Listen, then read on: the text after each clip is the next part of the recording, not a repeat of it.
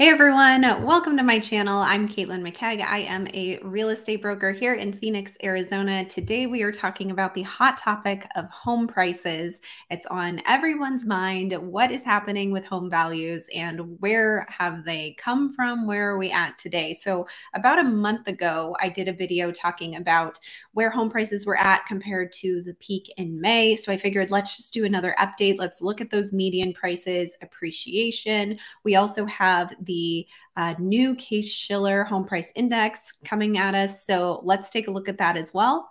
So let's jump right in. If this is your first time, by the way, hit the subscribe button and the bell for notifications so you can keep up to date with everything that I post here. And if you guys want to know more about my life outside of real estate, check out my Instagram at Your Phoenix Real Estate Agent. So let's talk about the median home price. We're going to start there and move this over. Okay, so median sales price right now, we're looking at the monthly median. There's a few different ways to measure this. You can look at the monthly median, you can look at the annual median, or the average dollar per square foot, all of which we're kind of getting the same change from peak to trough. We're at about 9 to 10% from May until now. So the median monthly sales price was at $475 in May when the market started to shift. Today we're at $439. So roughly about 9% for this measure. And what I like about this graph is you can see the monthly median going back to 2017. I could even take this all the way back to 2001, but it really shows where our home prices are at as compared to past years. So at 439, we're pretty close to pricing in December of 2021 at 425 and January at 433. We're a little bit closer to January pricing. So thinking back to where homes prices were at, what the market was like in January of 2021 or 2022, that's kind of where we're at today. So this really gives a good visual of that. And you can also see how much our home prices have changed since 2019, where 2019, 18, and 17 are all kind of in that same range. The lines don't change all that much year over year. And then we get into pretty much July of 2020, and things just kind of take off. 2021 was just totally different. And then 2022 started off strong, and now we're kind of resetting and correcting. So at this point, May until now, we've had 9% change. We may continue to see more. I know there's people believing that we're going to see 30%, 20, 30%. I hear that a lot. A few people thinking it's going to be 50%.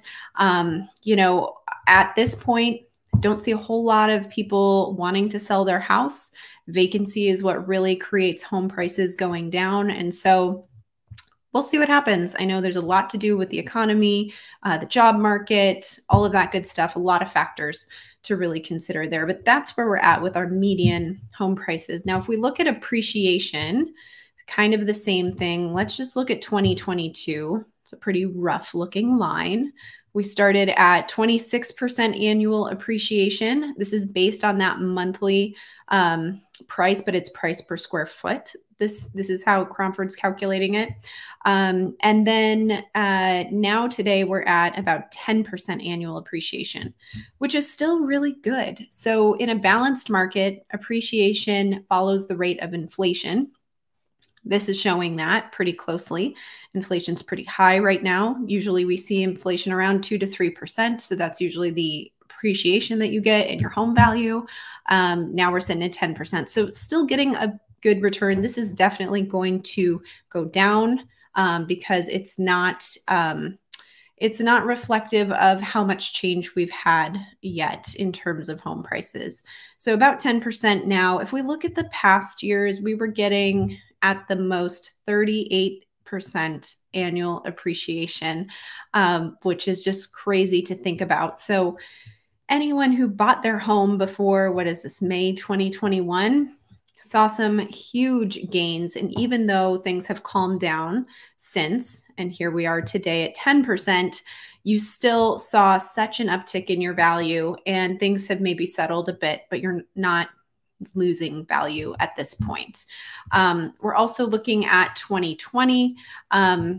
You can see in 2020, we also had some pretty massive home price appreciation too, 19%, 16%.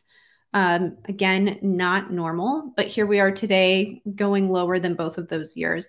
Just for fun, let's look back to these past years. Yep, everything much lower, all kind of in the same range except for 2013. But all of these years, you know, that 3% to about 9% maximum, it looks like in 2019, is what we were seeing in terms of appreciation. So what has been happening in the market with all of these prices going down? Everything has slowed down entirely. So we've also seen a big difference in our sales, just transaction volume. So again, another really ugly graph to look at. Our sales per month totally changed starting well, it's looking for this that it was about March was the last month we had a lot. Then April started to go down, May, and then we had a huge dip in the summer, started to come back. But I expect this to go down even further. This is about 6,000 sales per month because as we get into the holidays, things are just slower anyway. In addition to Fed hiking the rate. We've had a lot of resistance because of mortgage rates. So I don't think we'll be seeing much activity on those sales for the rest of the year. Comparing to the last couple years, obviously this is very low now. We were at 10,000 sales per month in 2020 at one point. That was just coming out of lockdowns. So there was certainly a backlog there, I think. But let's look at past years just for reference to see where these sales numbers have been, even in more normal markets, all of them higher than where we're at today. 2014, I believe, was the last balanced market that we had. So let's just look at 2014 compared to this year. And mostly, yeah, so from where we're at today, 2014 was higher in terms of sales volume. This is normal because of the holidays. We tend to see that drop off a lot, but we're getting lower than 2014. I think this will continue to go down. So we'll see. So sales per month is definitely affected in terms of transaction volume as well. Now, like I mentioned, the Case-Shiller Home Price Index just came out and they look on a national scale of home prices. So let's take a look at that. I'm going to take myself off here just because it's going to be probably hard to see everything. So this compares the previous month with the changes that we have seen month over month. So, and here are the cities that are making the top 20. Cleveland in the top spot. We're finally starting to see these numbers come down. These had been positive numbers for a long time, and now we're seeing the change from the third quarter and this price softening. Phoenix is at number 15. They used to be in the 9th spot. Now they're in 15th place.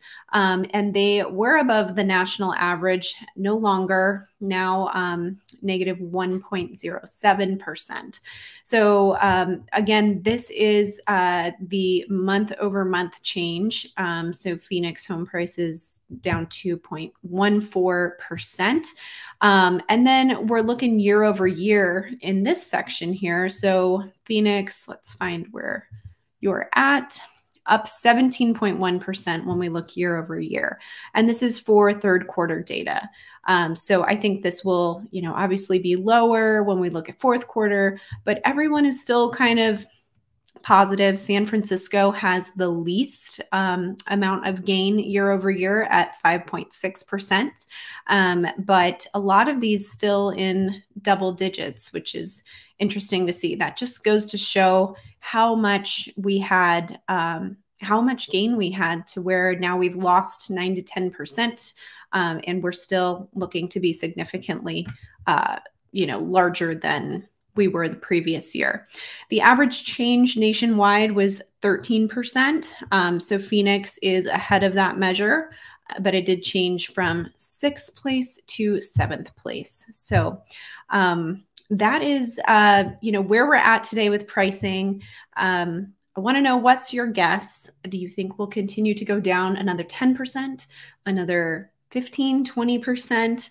Leave it in the comments. Let me know your thoughts on pricing. And of course, if you have any questions, please reach out to me. All my contact info is in the description below. I also have some links to check your home value instantly, as well as search my MLS and ask for a relocation guide. So if you have any questions outside of that, let me know. If you're curious about your home value, let me know, and I can give you a CMA with some detail on where you were at, where you're at today, and all that good stuff. So thanks for joining me today on this pricing update. I hope it's helpful, and I will see you guys all back on Monday for another market update. Have a great weekend.